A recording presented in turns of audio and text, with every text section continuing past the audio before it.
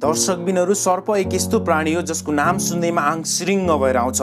विश्वमा अन्टार्क्टिका महादेश बाहेक अन्य सबै महादेशहरूमा पाइने यी सर्पहरूको प्रजाति पृथ्वीमा 3400 को हाराहारीमा रहेको छ, जसमध्ये रहेका केही सर्पहरूको कारण वर्षौनी विश्वमा कयौं लाख मानिसको ज्यान जाने गर्छ र नेपालमा पनि सर्पको बिगबिगी अधिक छ। एक अनुसन्धानको अनुसार नेपालमा इलिपिडाई र भाइपेरिडाई प्रजाति अन्तर्गत पर्ने हालसम्म 89 उपप्रजातिका सर्पहरू भेटिएका छन्, जसमध्ये 17 किसिमका सर्पहरू भने विषालु रहेका छन्।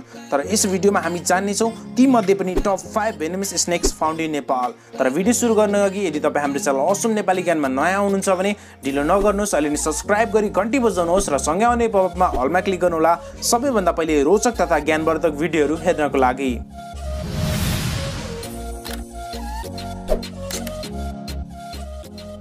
दर्शकबिनहरु नम्बर 5 मा छ कमन करेट। कमन करेट नेपालमा पाइने विषालु सर्पहरू मध्ये एक हो, जुन 3 फिटदेखि 6 फिटसम्म लामो हुन सक्छ। समुद्री सतहबाट 1600 मिटरसम्मको उचाइमा पाइने यो सर्पको भोजन भनेको सासाना जीवहरू जस्तै मुसा, भ्यागुता, छेपारो आदि हो। दिनको समयमा सुस्त किसिमको देखिने यो सर्प रातको समयमा भने एकदमै एक्टिभ हुन्छ। हाम्रो लिस्टमा रहेको अन्य सर्पहरूको तुलनामा यसको आकार सानो भए पनि यसको विष भने एकदमै खतरनाक हुन्छ। यसको विषमा अधिक मात्रामा न्युरोटोक्सिन्स पाइने भएकोले तराई र मध्य पहाडका साथीहरूले रातको समयमा टर्च बोकेर हिँड्दै राम्रो, किनभने यसको विषले मसल प्यारालाइसिस हुन्छ र समय उपचार नपाएको खण्डमा भने मानिसको मृत्युसम्म हुन सक्छ। दर्शकबिनहरु अब लाग्यो नम्बर 4 तर्फ र नम्बर 4 मा छ रुसेल्स भाइपर। यो सर्प नेपालको मात्रै नभई एसियाकै विषालु सर्पहरूको गन्तीमा आउँछ। झट्ट हेर्दा अजिङ्गर जस्तो देखिने यो सर्पको कारण वर्षौनी कयौं मानिसको मृत्यु हुन्छ। तराईको घाँसे मैदानहरू र कुना काप्चामा पाइने यो सर्प 3.5 फिटदेखि 6 फिटसम्म लामो हुन सक्छ भने 15 वर्षसम्म बाँच्न सक्छ। प्राय सासाना जीवहरूलाई यसले ढुकेर शिकार गर्ने गर्छ र मानिसबाट टाढै रहन खोज्छ। तर घाँस काट्दा, गाडीगुडीतिर पस्दा या खेल्दा यसलाई खतरा महसुस भयो भने आफ्नो आत्मरक्षाको निम्ति यसले मानिसलाई पनि डस्न सक्छ र यसको विष एकदमै विषालु हुने भएकोले एकदमै भयानक असरहरू देखा पर्न सक्छ। त्यसैले यसलाई चिनिरहेकै राम्रो। दर्शकबिनहरु अब लागु नम्बर 3 तर्फ र नम्बर 3 मा छ ब्यान्डेड करेट। ब्यान्डेड करेट एकदमै विषालु सर्प हो जसले अन्य सर्पहरूलाई आफ्नो आहारा बनाउँछ। यसको शरीरमा रहेको कालो पहेँलो पाटाको कारण यसलाई प्राय सबैले चिन्छन् र यदि तपाईँ पनि चिन्नुहुन्छ भने यस भिडियोलाई लाइक गरी हामीलाई अवश्य बताउनु होला। ब्यान्डेड करेट एकदमै लजालु स्वभावको हुन्छ र एक्लै बस्न रुचाउँछ। आफ्नो जीवनकालमा 3 फिटदेखि 7 फिटसम्म पनि लामो हुन सक्ने यो सर्पलाई साइलेन्ट किलर भन्न सकिन्छ। तराईको समतल ठाउँदेखि माथिल्लो भेगसम्म पाइने यो सर्पले मानिसलाई हत्तपत्त टोक्दैन, तर टोक्दैन भन्दै यसलाई चलाउन थाल्नुभयो भने तपाईलाई यसले हस्पिटल भने अवश्य पुर्याउँछ। अरू विषालु सर्पको शिकार गर्ने यो सर्पको विष मानिसको लागि एकदमै घातक हुन्छ र समयमा उपचार नपाएको खण्डमा मानिसको मृत्यु पनि हुन सक्छ। दर्शकबिनहरु नम्बर 2 मा छ आफ्नो रिस र क्रोधले चिनिएको सर्प कोब्रा।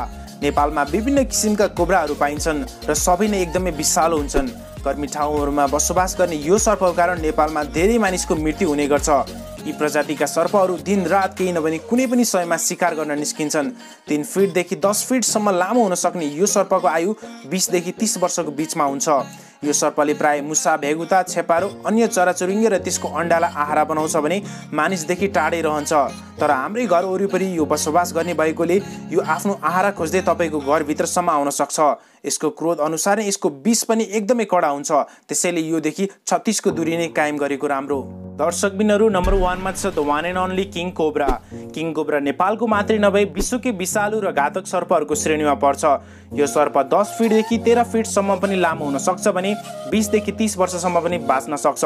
बिजुलीको फुर्ती र एकदमै आक्रामक स्वभाव भएको यो सर्प तराईको गर्मी इलाकादेखि मध्य पहाडी इलाकासम्म पाइन्छ र यसले जस्तोसुकै सर्पको भोजन गर्ने गर्छ। साथै यो पृथ्वीमा पाइने एकमात्र सर्प हो जसले आफ्नो वासस्थान आफै निर्माण गर्ने गर्छ। रातको समयमा लुकेर बस्ने यो सर्प दिनको समय भने आफ्नो शिकार गर्न बाहिर निस्किन्छ।